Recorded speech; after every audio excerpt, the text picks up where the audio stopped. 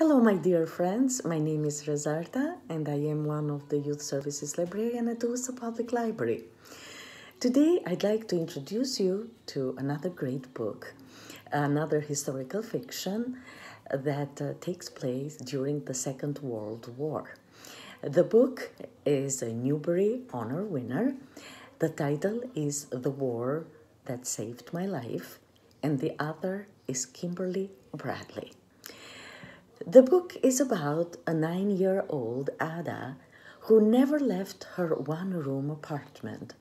Her mother was very humiliated by Ada's twisted foot, that we call it club foot. So she never let her go outside.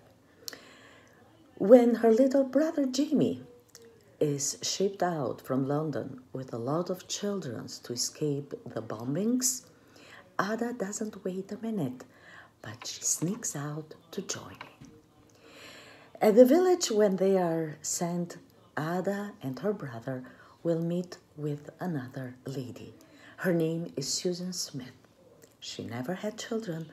She doesn't know how to deal with children. And she is very tense. And Ada is very scared. So what will happen? How they will find the common language together, what they will learn from each other, and why. Why do you think that this war saved Ada's life?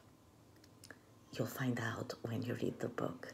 Have a wonderful reading, stay safe, and I'll see you again in our next introduction.